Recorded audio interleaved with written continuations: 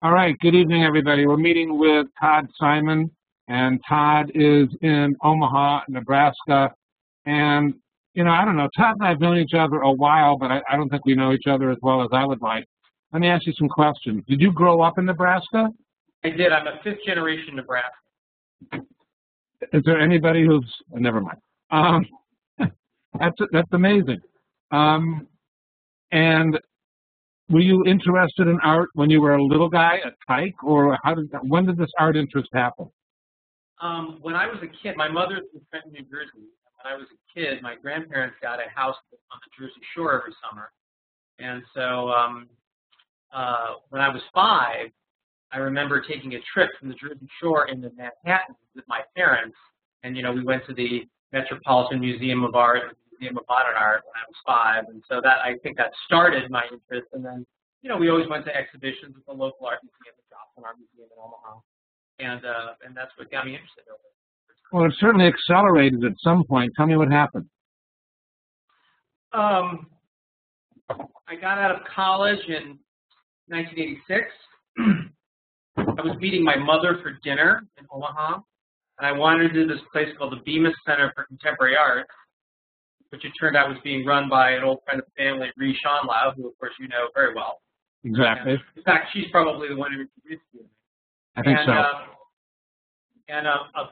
A guy who later became a very close friend of mine, Terry Rosenberg, was actually hanging a show in the gallery at that time. So that was the first time I met him. And it just all sort of, Ree's like, "You're back in town, you should get involved." And one thing led to another, and here I am. What about your involvement particularly resonates for you? I mean, some of it's, the business aspect, but some of it's also the collecting aspect. Can we divide those two? Let's talk about each. Pick whichever you want. Why are you so engaged? Well, when you say the business aspect, what do you mean exactly? Well, I mean, you're involved with United States Artists. You're involved. You're on the board. Are you president of the board of the Bemis Foundation currently? I'm not president, but I have been. Oh, okay, so I get that. So that's really, to me, that's more like sort of like the governance community service part of the art world. And, that interests me just because I think that's one of those things where I can excel. I mean, I guess I'm sort of a closet artist, but I spend my days, running my business, Omaha Steaks. And so I can't really, make art, but I can facilitate the process by being involved in organizations that are very friendly to artists. And I think over the years, what I've really grown to love are artists. And really the, sort of the sacrifice that they've made and the choice that they've made to become an artist. I mean, nobody in their right mind, would become an artist. That's not exactly true, but I mean, I think it's a very heroic choice. I've always thought it was a great choice, one that I wasn't able to make, one that I'd like to facilitate. Yeah, the corollary is everybody should become an artist. But, that's exactly right. So I view my ability to express my creativity in other ways, more in marketing and related to my business. But I still have a real soft spot for sort of the pure experimentation. Got it. And so initially it was the Bemis Foundation that you enjoyed being a part of. Yeah, that was sort of my first stint, and I guess I've never gotten onto a board of directors where I haven't been wanting to be, kind of a leader in the organization. I think it's not really worth my time to just kind of sit around in a room. So, I've always been asking the question, how do we move the organization forward? And what's our unique selling proposition? And what can we do better than anybody else does? Okay. And so those are the things that really drive me when I become part of an organization. So, all right, now let's go to the collecting aspect, and then we'll come back and segue again from Bemis. You collect art. I do.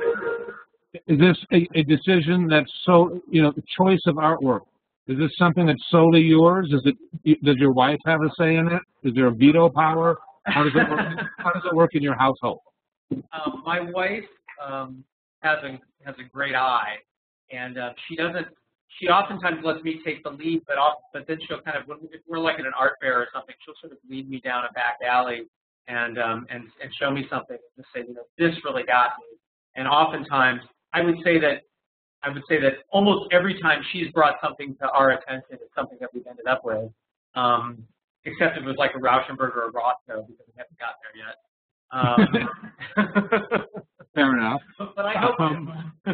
And where are the places you most often buy art? Not necessarily towns, but venues. You know, galleries, art fairs, artist studios. I would say artist studios, and mostly the artists. I think a vast majority of the art that I've purchased over the years, I've purchased through artists that I've met while they were in residence at the Bemis. For those of your viewers who don't know who or what the Bemis Center for Contemporary Arts is, it's an urban artist in residency program in Omaha, Nebraska that's been around for 35 years. And every year we bring about 50 to 60 artists from around the world to live and work in Omaha. And, you know, they're typically artists that are early in their career or artists that can take, 90 days off to do something. And so I get a chance to meet, over the years. It used to be I used to meet every artist. Now it's probably about a third to a half of them that I get a chance to meet, go to their studios, see their work in process. And that gets me more engaged in the work, is the fact that I actually know the artist. So a painting hanging on a wall today is less interesting to me than a painting hanging on a wall where I know the story and I've had a chance to talk to the artist and I really understand what's going on. I think that's frequently true, and I want to comment to all you guys that Todd has spoken about Ree Schoenlau, and Ree married Jun Kaneko, and now uses his last name, Ree Kaneko, K-A-N-E-K-O.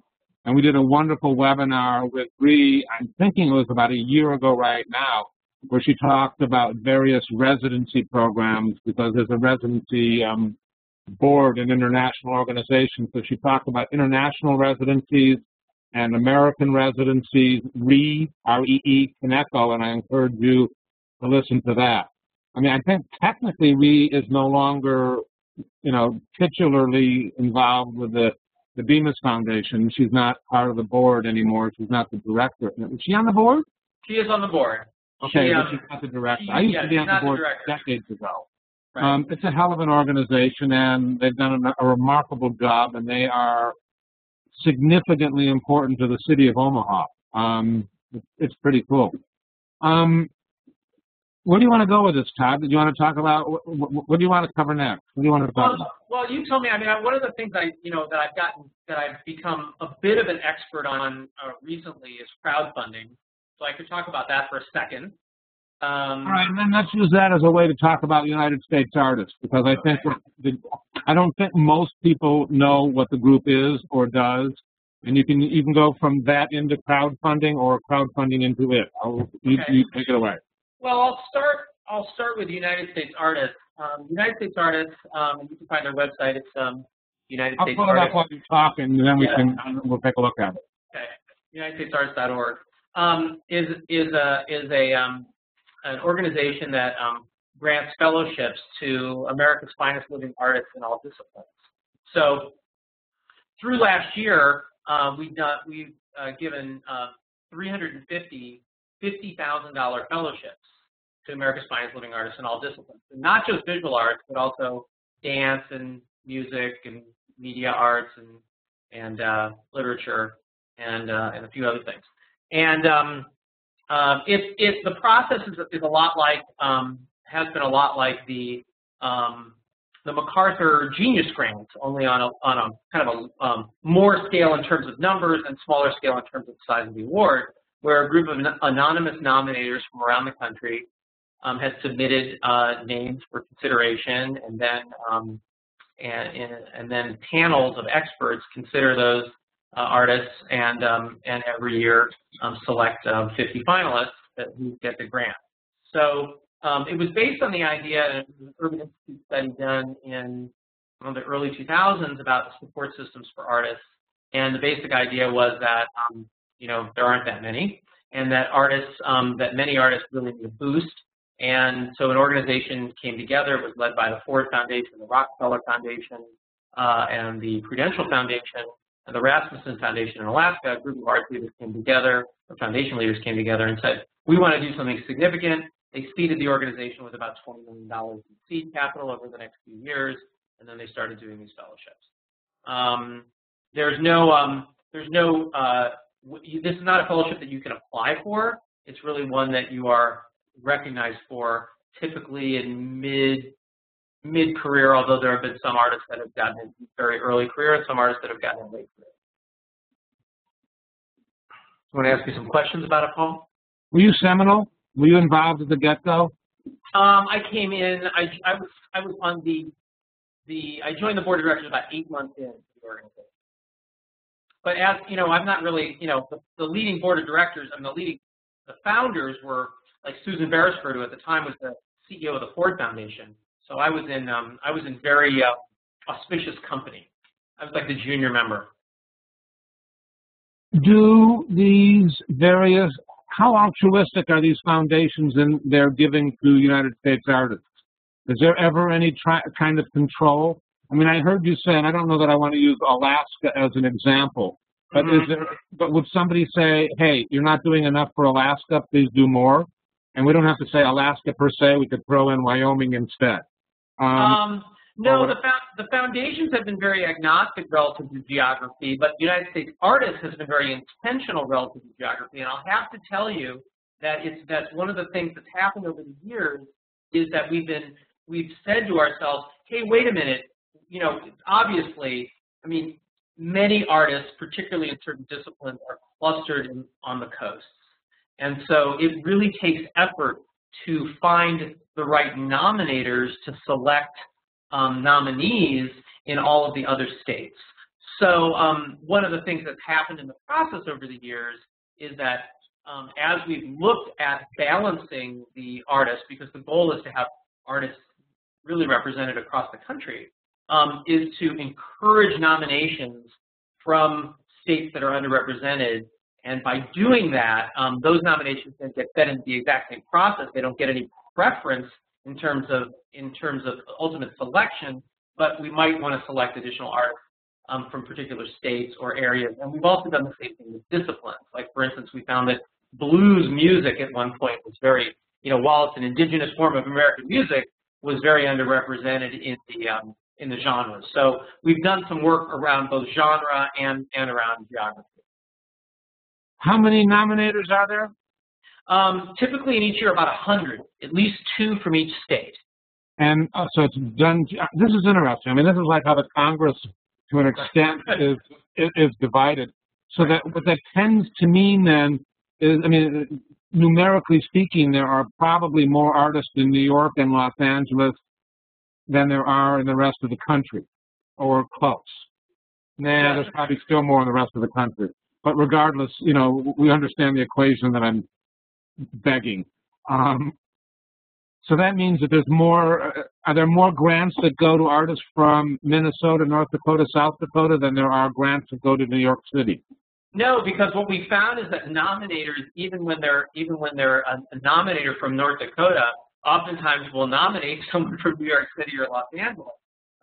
And so, one of the criteria that we learned along the way. But for instance, one of the criteria we asked nominators at one point was, we said, if you nominate someone from your state, then you can nominate someone else. So sometimes, so we played around with different schemes in an effort to draw quality nominations from all geographies. And if you look on the website, it does list the fellows by year and location. You'll see that there is very good geographic distribution, but I think there's still a couple states that aren't represented. Okay. And the nominators tend to be cross-media? No, yes and no. I mean, again, that we encourage nominators to nominate in their field. So, we may pick, the nominators are typically, they're not gallerists, but they might be museum directors. They are, we also allow the artists who are the fellows from the previous year each to submit a nomination. So we try to get kind of a rich gene pool. I'll have to tell you that if anybody's ever been involved in fellowship programs, these are big questions in the whole fellowship deal. How to make sure that you get a diverse group, particularly when you're looking for a nationwide program. And so, it's not as easy as it seems. All right, so you've got 50 nominators. So you get 250, 300 people nominated a year. Is that about right or more? Yeah, typically between 300 and 350 actually. Out of which 50 are chosen, or is that number constant? Correct, 50. That's how it has been. Right now, the organization is rethinking its process a little bit, and so I think it may change going forward. But that's where it's been for the last 7 years. And all right, so now you've got 300 plus artists nominated. How do we whittle it down to 50? How does the selection process proceed?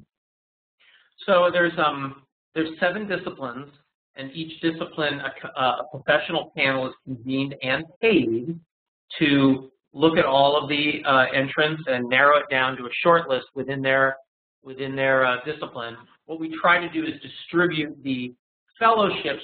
Roughly, the fellowships have been distributed in proportion to the number of fellowships received in each discipline. So if 10% of all the fellowships were in visual arts, then, or excuse me, 10% of all the submissions were in visual arts. About 10% of the fellowships would be also in visual arts. And that kind of goes up and down, but that's about the case. You pay attention to what other granting organizations are doing to make sure that you do or don't duplicate, and you try intentionally to maintain your own distinction from other entities? That's a good question. One of the primary things that the panelists have been asked to consider is impact of this fellowship, both on the artist and on the field. And impact is a purposely undefined word, so that sometimes impact could mean, literally financial impact or lifestyle impact, and sometimes it could mean, artistic, creative, or other impact. So, so typically, although not universally, artists that have received an awful lot of other honors and fellowships probably won't get this one, but that's not necessarily true. So it really depends. Okay. We've had pretty broad acceptance of our group of fellows. We haven't had criticism over the years of the fellowship process being sort of yielding a group that has been already too celebrated. If you guys have questions, go ahead and raise your hand, because we'll jump around from topic to topic, but we'll move around a bit. Do you pay attention to racial, ethnicity, other kinds of demographics, male, female, and try and stick within some kind of guidelines? We don't have any formal guidelines except to say that our mission has always been to be extremely diverse and inclusive. So we're mindful of the sex balance. We're mindful of the race balance. We're mindful of artists that have, like I said, that are working in different media. So we're mindful of it, and we try to tweak the process going into next year to try to balance it. But we don't go in there with a strict quota. We've got to have this, that, or that. Do you do things for, what do you call the recipients? Is there a title? Fellows, USA Fellows. All right. Do you do something for the fellows besides give them $50,000? We have had a celebration, and this is actually a good segue into USA Project, so I'll move on to that in just a second. Okay. We've had a celebration where we've brought all the fellows together. We've sort of feted them. We've had a chance for them to get together and network with each other. And I think that's one of the things that we've heard from the fellows over the years, that one of the great benefits is the actual getting together with the other 49 fellows and really exchanging ideas, learning from each other. So we provide a lot of time, social time, for them to engage with each other. Okay, cool. I work with some other organizations. I'll talk to you about this offline further sometime. Okay. All right, do you want to segue, or do you want to take a question or two? There's 2 questions. Yeah, sure, I'll take a question. All right, Herb, go ahead. Wait a minute, where did Herb go? I clicked the wrong button. Go ahead, Herb. Okay, am I on? Yep. Okay, thank you. Todd, is it possible for an artist to, without expecting any response or whatever, to submit work to the nominators for them to become aware of who you are and what your work is like? No, and not for this particular fellowship program. And I think that there are differences among fellowship programs. So there are lots of fellowship programs out there and other kinds of art awards where artists, where it's an open submission. This particular one is not an open submission. It's one where we're asking nominators to submit. So it's supposed to be a fairly anonymous process until it gets to the very end. Now, I'm not arguing whether that's the right or wrong thing to do, but that's how this organization has been designed from the beginning. But like I said, we're also doing the process of doing some rethinking right now because, times change. Thanks, Herb. Pam. Go ahead, Pam. Oh, hi, Todd. Thank you. Hi, Pam. So I have this idea in my head now that these nominators, that this might become like a competitive pursuit for them, and I'm wondering if that plays a part in it at all, and if they're able to lobby for their nominees, or if they just nominate and then somebody else completely takes over from there. Yeah, it's pretty much the latter. They nominate. Okay. It's not the same group of nominators year after year either, but they nominate. They submit the names, and then the organization takes it from there. We then invite the artist to apply. And once the artist has applied, and most of them do. It's funny, the first year or two, an artist got an invitation to apply, and we actually sort of had to call them up and say, you were invited to apply for a $50,000 fellowship, and they're like, huh, who are you? And then, a little bit, now after 7 years, artists, when they get it, they're like, oh yeah, I've heard about that. So, but it's basically the nominators apply. And then there was a thing initially where, at the very beginning, we didn't really tell the artists who nominated them. And then we sort of relaxed that towards the end, and we actually sort of opened that up. But again, not until the very end of the process, after the fellowships were already awarded. Okay, thanks. That's interesting. Next question's from Ed, who happens to be in the Omaha Steaks collection, I hear. Go ahead, Ed. I'm still collecting for Omaha Steaks. One piece of mine years ago, I don't know if it was you or Fred. I guess Fred, your brother? I've never understood who's who. I'm sorry, I didn't quite understand your question. Who's Ted? Fred. Fred's my dad. Sorry. Fred's my dad. Got that, Ed? Fred's his father. Oh, okay. Oh, your father. Okay, well, one of you bought one of my sculptures years ago. Oh, excellent. Where are you based? It's out there in the field, called a rather large, rather important animal.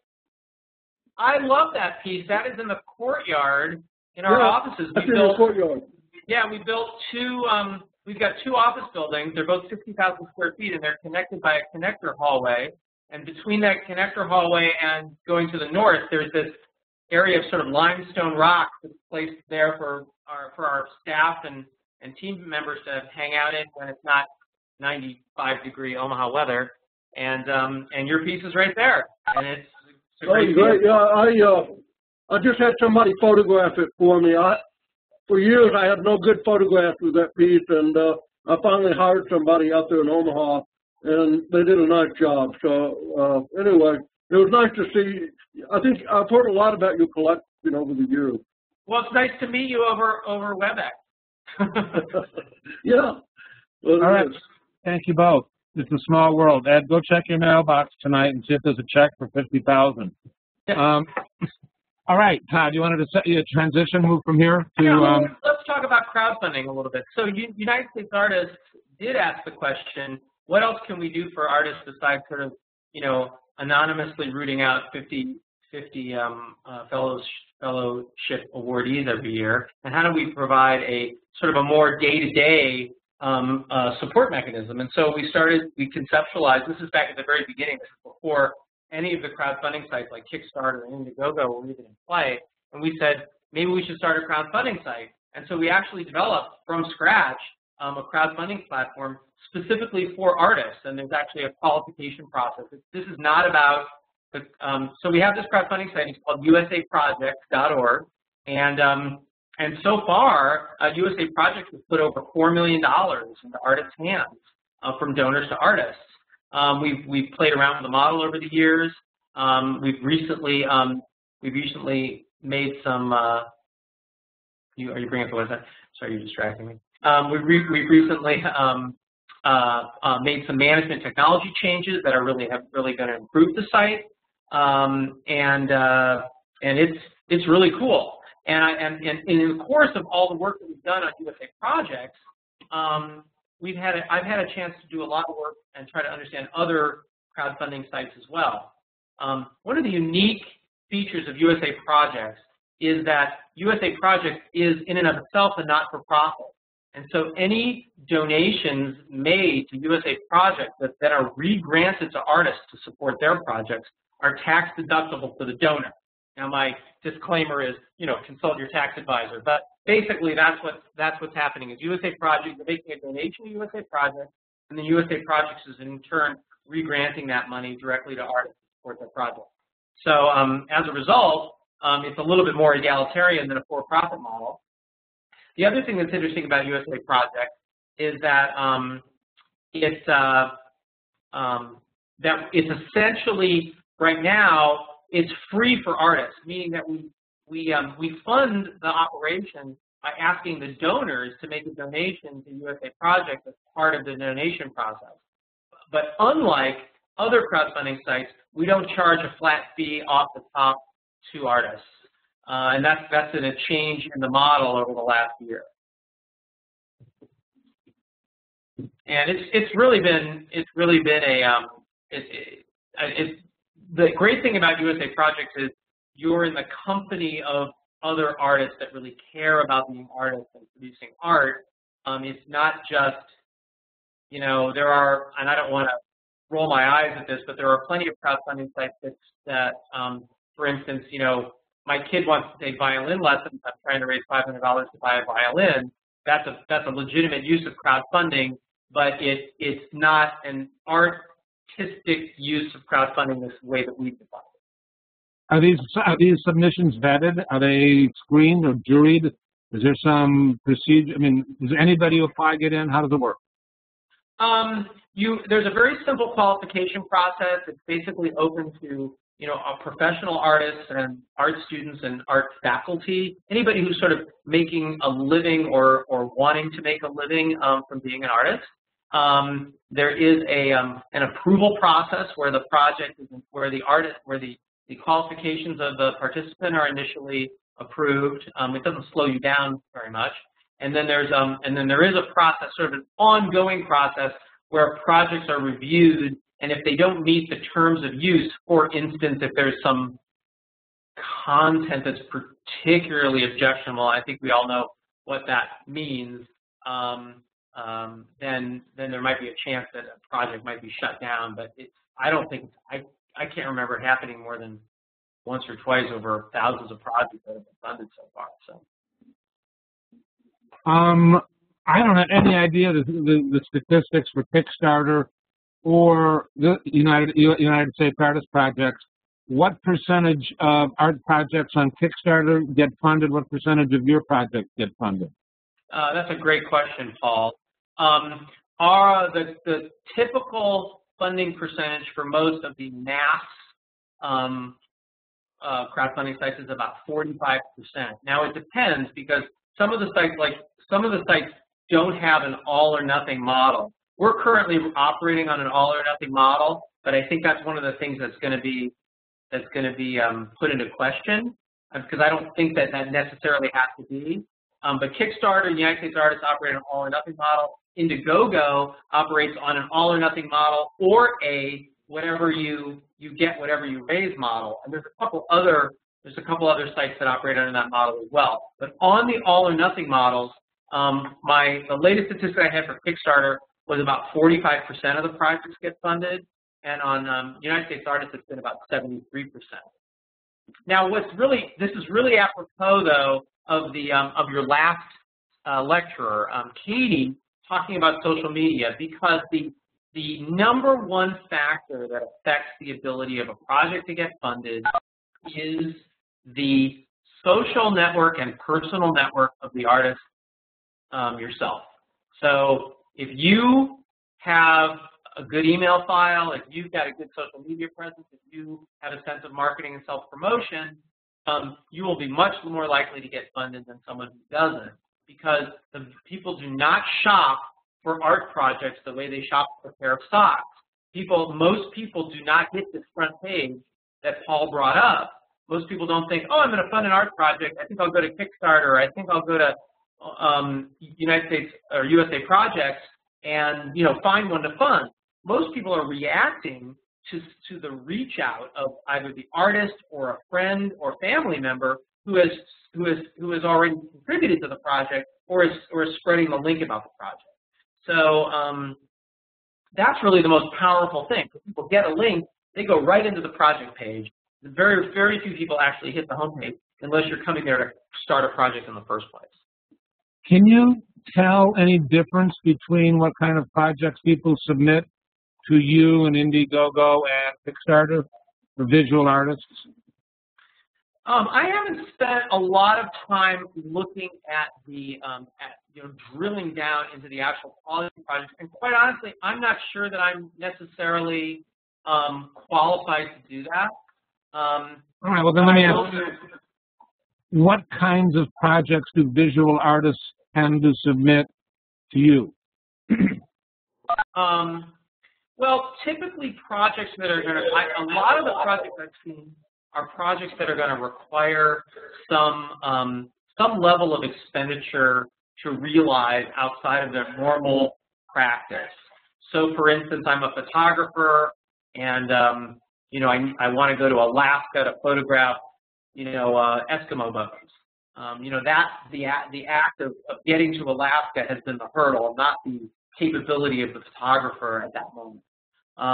And so those kinds of things are, I'm a poet, and I want to go to a certain part of the country, or I want to go on a retreat, or there's different kinds of things. But typically, there are things that are going to involve some sort of expenditure that's out of the norm. If you guys have questions, go ahead and raise your hand. What are you supporting some of these efforts? I mean, are you voting, bidding? What's the right? Yes, I have supported a number of projects, and one of the things that I've also that I've done is help provide a matching fund. So one of the other features within USA Projects is from time to time a particular donor and might come in and say, I want to provide matching funds to artists that are working either in a particular discipline or a particular geography. We've had, for instance, a community foundation in California say, well, our mission is to provide funds for California, so filmmakers, here's a great example. The Austin Film Society put up a matching fund for filmmakers in Texas and said, if you're a filmmaker in Texas, we will match your project dollar for dollar up to $10,000. And they put up a $60,000 matching fund.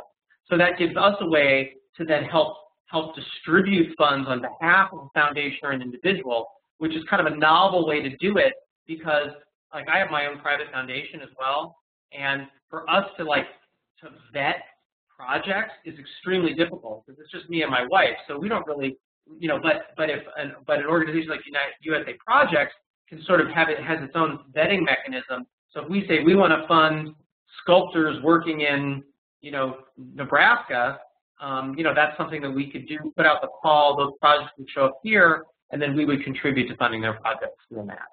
And to an extent, United States Projects works as a fiscal agent and doesn't take a percentage. Correct. That's what the model is today, although we specifically disclaim fiscal agency. That's not exactly what we're actually a granting organization. Right. I mean, I get the difference and the significance. But yeah, that's nice. And there's a lot of responsibilities that go with fiscal agency that don't come with just granting, and so there's a legal distinction between the two. But from a practical perspective, they operate very similar. So what kinds of, how much time do you spend a day on art? Well, you know, this is a good segue back into the collecting discussion, which because I brought up my list of artists in my collection a few minutes ago, and which is not completely up to date. So I have a 6-year-old child and a 3-year-old child. So my art fair wings got flipped. I think the last art fair I went to was the Freeze Fair in 2007. No, I went to the new Chicago Expo last year. But so I'm about 7 years or 6 years behind on art fairs, and but I was reflecting on this before the call today, and you know, some people, what drives them, and I think what drove me for a while when I was going to all these art fairs was I didn't want to miss out. You know, I didn't want to miss out on whatever was happening right now. And then at some point I realized that what's happening right now is always happening right now. You know, that now is this moving target. So I feel like as soon as I get, like when I decide to get back into collecting, I've been, you know, I mean, I'm still collecting, but I haven't been collecting in the same way. With next time I go to an art fair, I'll just plug into what's happening now, and I'll be just as satisfied as I was with what's happening now 5 years ago or 7 years ago. Does that make any sense, or does that sound silly? No, it makes total sense. Do you know Sandy Kemper? No. Sandy Kemper has an investment fund out of Kansas City that invests in artwork, and they do, I'm trying to recall, and they do 3 things, one of which was what made me think of it. Well, one of it is they try to buy art that's got, you know, a decent investment trajectory. 2 is it's mostly for people who are not sophisticated collectors, so that the buy-in, I think, is multiples of $100,000, and you get a vote. And you get to vote on what kinds of things are maybe acquired, but more than that, you get a vote as to what kind of art you're going to get to take home, so that all the art that they buy for investment potential is distributed to the homes of the people who are part of the fund. Another thing that they do is that they use their clout at art fairs to get invited to private boats, private collections, private events, where, you know, the school of what's happening now is revealed. Right. Well, I mean, that's really been my interest, because that's what I get from my association with the Bemis Center. And in a lot of ways, that's what I get from my association with the United States Artists, because I get, one of the things we do is when we have our board meetings around the country, we typically get to meet members of the arts community, both visual and otherwise, as we move around. And I'm reflecting on my own personal philosophy on art collecting. You know, it's not about, for me, it's not about an investment. I do sort of, you know, take wry pleasure in knowing that a piece of art that I bought, you know, 10 years ago actually, you know, means something to other people today. But that's not, and I guess financially that's interesting to me. But, you know, but I have no intention of selling. I don't have, or at least in my head today, you know, almost all of the art I have is in my home. It's there for me and my family to enjoy. And it's, you know, I'm looking around my office right now where I'm sitting, and there's a piece behind me here who, I think I could remember the artist if I really thought about it. You know, but there's a Betty Woodman piece across the room, you know, and, you know, I'm really happy that I bought a Betty Woodman piece when I bought a Betty Woodman piece. But I didn't buy it thinking that, you know, Betty was going to be as famous as Betty is. You bought that because Betty was on the board of the Bemis a long time ago. Right. I mean, she still is, and I've had a chance to meet Betty and talk to Betty and see a lot of her work and meet her family, and I think Betty's great. But, you know, and then 10 years after I met her, she had a retrospective at the Met. It was a nice show. Exactly. All right, so let's talk about some of these personalities. I mean, a lot of collectors are really committed to art and artists like you are, and some of them aren't. And I suspect mostly the folks that you run into, and those, I mean, the people who are part of the business, you know, the art community that you meet with, and those who are nominating, and those who, you know, are involved in your various art projects are much more selflessly involved in the arts, I think. Do those folks resonate more for you than, I mean, are there collector clubs that you particularly care about, or what's your engagement with collector groups and groupings? No, I mean, it's more social. I mean, there's people that I like who are art collectors, you know, that I trade ideas with. You know, people like Kurt, you know, Yep. in Chicago, and my friend Tim Schrager in Atlanta, and his father Phil Schrager when he was still living in Omaha. And those are the people that I kind of look to sort of trade ideas with and discuss with. And, you know, what are you interested in? You know, and like, so, you know, Tim might say, hey, I found this artist in this sort of, you know, up and coming gallery in Atlanta. You know, you need to see her work. You know, and it's not. And the question isn't, well, what do you think it's going to be worth someday? The question is, you know, it's really cool, and maybe even it's really cool and really affordable. So you don't have to think about, you know, I mean, my thought process, and I think this might be meaningful to your audience. You know, my thought process changes significantly as the price goes up.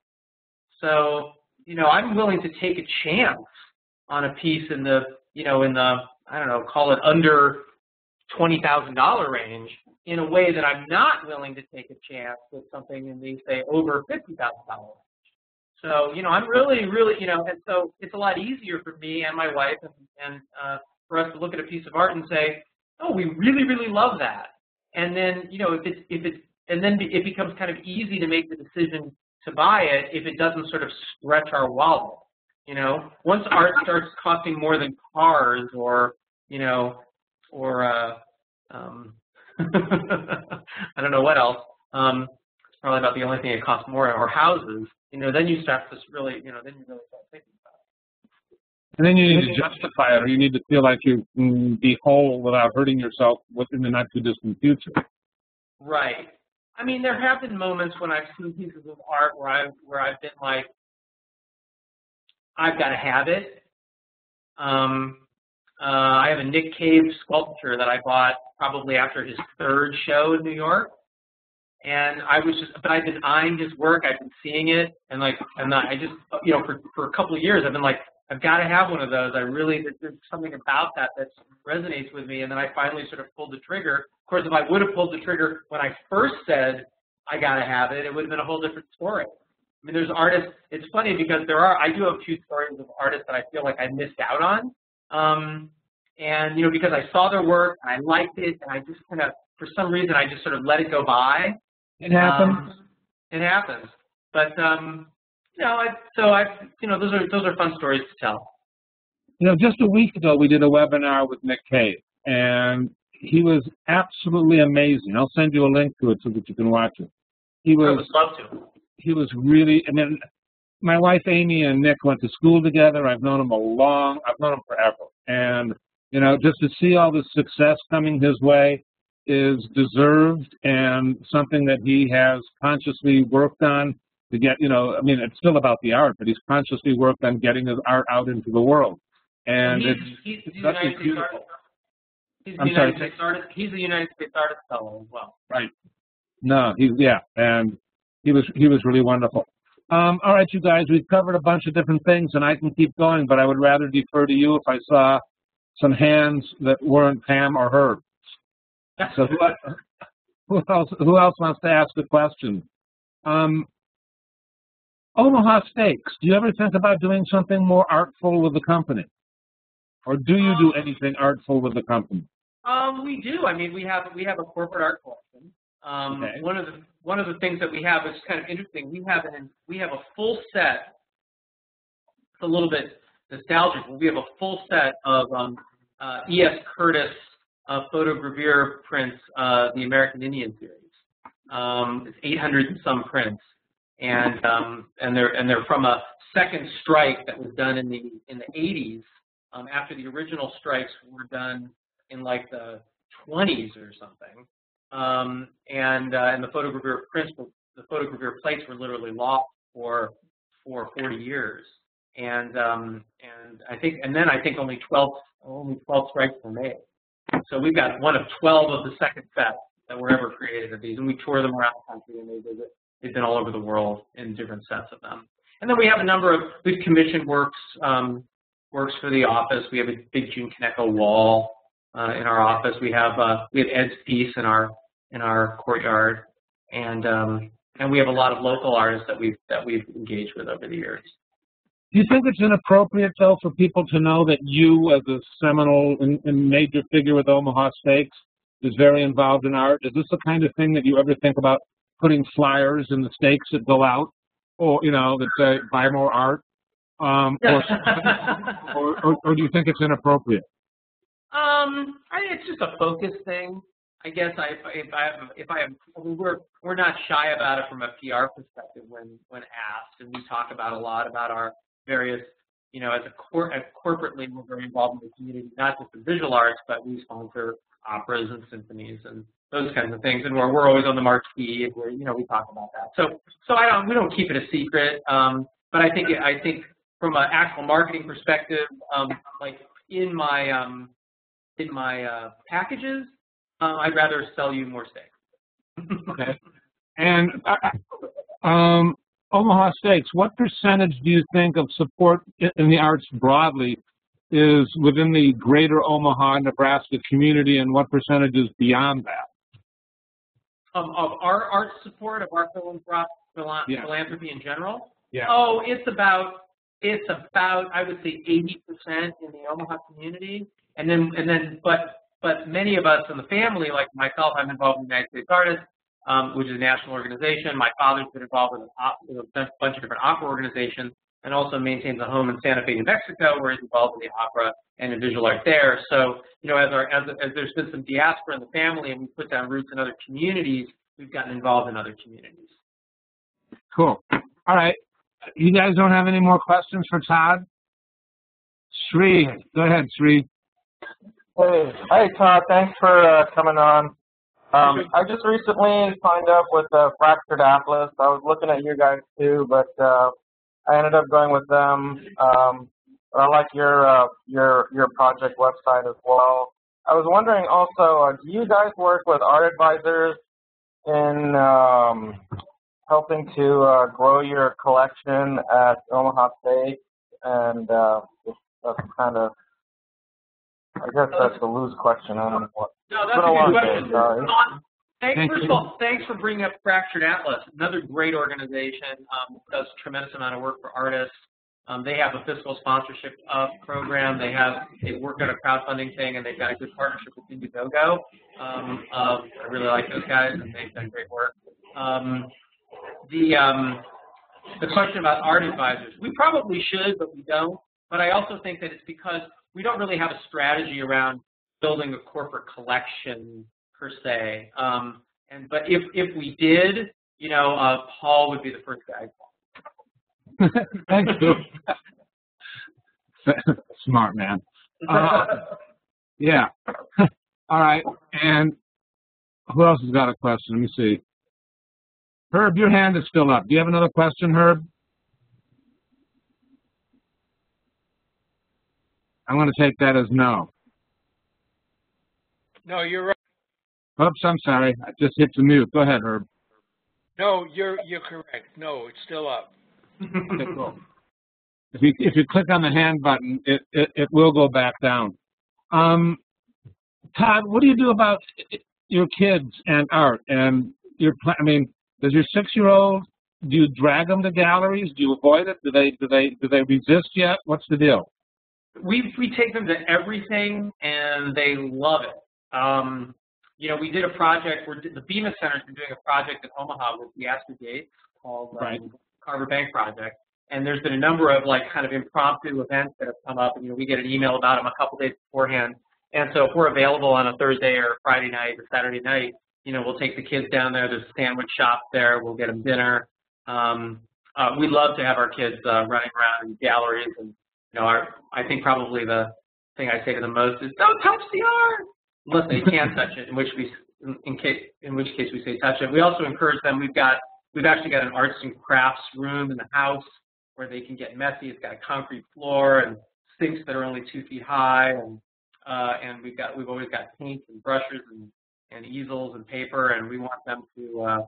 We're trying to encourage them as much as we can. I hope that it actually works. We have a piano. We're teaching our 6-year-old to play piano, and our 3-year-old has the cutest little cello you've ever seen.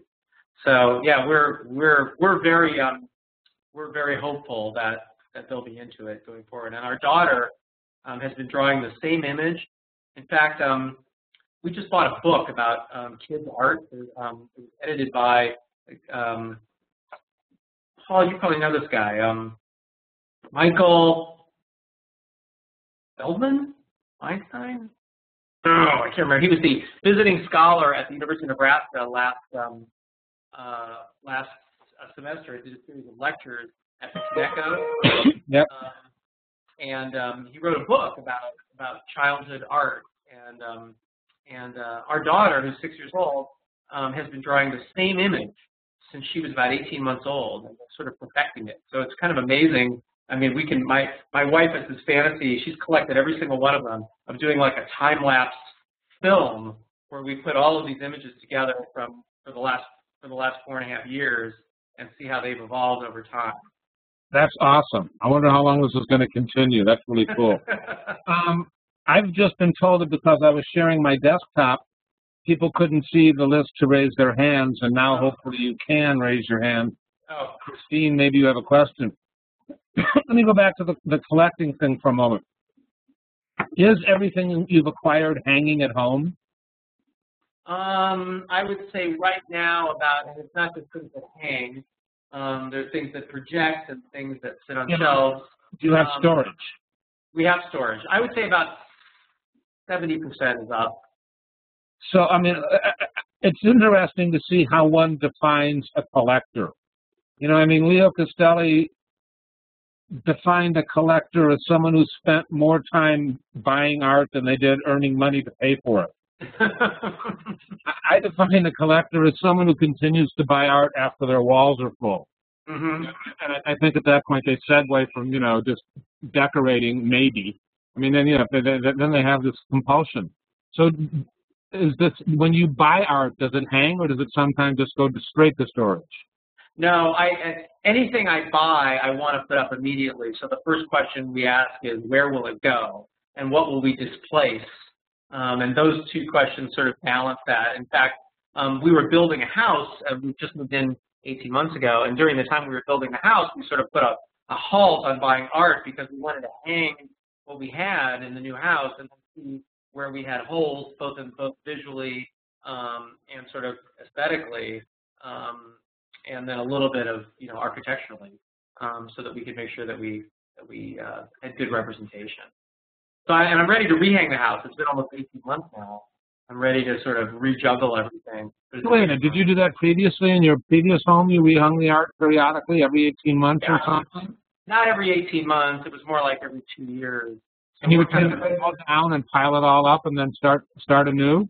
No, there's I would say there's sort of some iconic pieces that we and our friends expect to see. But I don't know what the reaction of your audience is, but we have pieces that we bought initially that we just loved, and then now that we live with them for 5 or 10 years, we look at them and say, I'm kind of tired of that, or it doesn't hit me the same way it used to, where I'm whatever it was that initially spurred us to own that has sort of gone away, and I think it also that in itself makes you reflect on what got you to buy that. Was it some deep, enduring concept or beauty, or was it kind of faddish?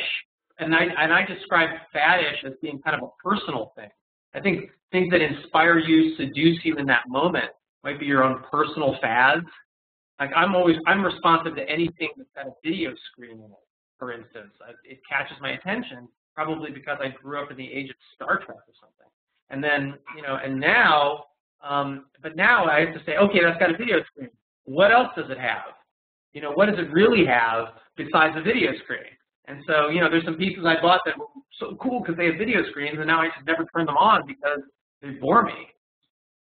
I also think that, good art should challenge the collector, the viewer to rise to its level. And once you've done that, frequently, I think, once the artist challenged you and the challenge you've accomplished, or you've risen to that level, then it's time to move on. So, and I think it's fine to take that art down. What do you do with the art where this has happened, where you don't love it as much as you did 5, 10 years ago or more when you acquired it? Do you sell it? Do you donate it? Do you put it up at auction? Do you stick it in the closet? What happens? So far, it's been stick in the closet. I think at some point when we run out of closet space or storage space, we actually have a a gallery style storage space in the basement that's got decent climate control and all that. So so at some point that's going to be full, and then I guess I'm going to have to make some choices because I'm not really inclined to, nor do I know that I could find sort of an off-premise art storage location in Omaha. So that'll be a challenge. Yeah, I don't know offhand either, but there's a lot of buildings in Omaha that could serve that purpose.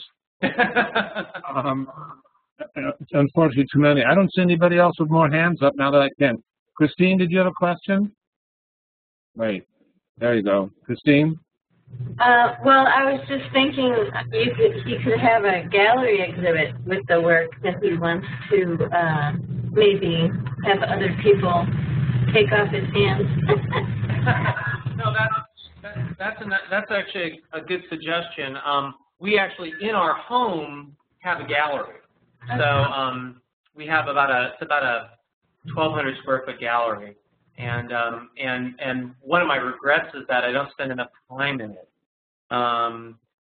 We kind of had this idea, let's have a gallery in our home, and then what's really where we spend time, which is also hung kind of like a gallery, is where we really spend our time. So the gallery is a separate space. I think was kind of a neat idea, but it might have been a little bit misplaced because when you're not living among the art and you actually create a separate place for the art, it's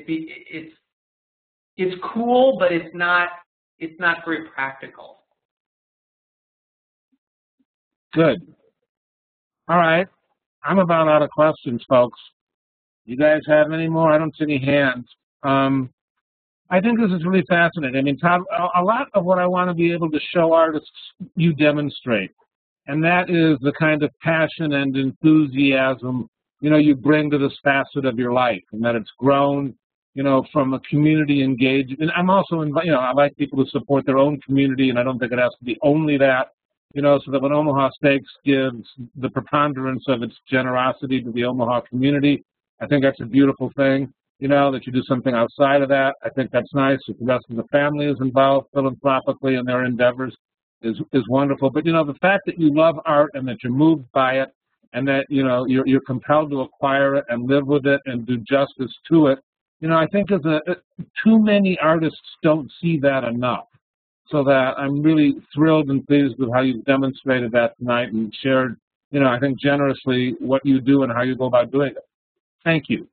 Thanks. Can I say one other quick thing? I know that you're closed there, but I was just thinking, reflecting on my gallery since you were asking about it. It's funny. I have some pieces that have, they're not blue chip because I don't know any blue chip art, but they're, they're sort of higher end and pieces that I've acquired at the Bemis. But I've got a piece in my gallery that takes up an entire wall. It's probably 20 feet wide by 12 feet tall, and it's made out of the shells of computer monitors. And I bought it out of a UNO, University of Nebraska Omaha student art show from the artist who I met at the art show and really thought the piece was great and sort of made a deal with him. Hey, will you come install this in my house?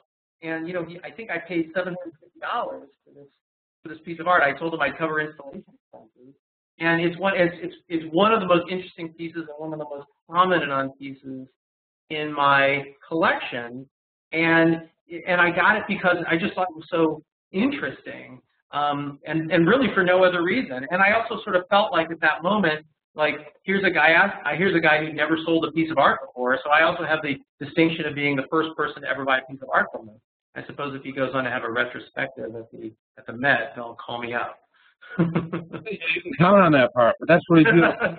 And I know I've done that a few times, and it's something that feels really good about, making a difference to your community and making a difference via art. And, I think that artists are our salvation in a lot of different kinds of ways. And to be able to support them so that they can do more to make our society, our planet a better place, it goes around, comes around. Yeah, I totally agree with that. Awesome. All right, let me unmute everybody so we can all thank you in unison. Thanks so much for being with us this evening. Thank you. Thanks, Todd. Thank you. Recording, don't run away yet. Hey, Ed.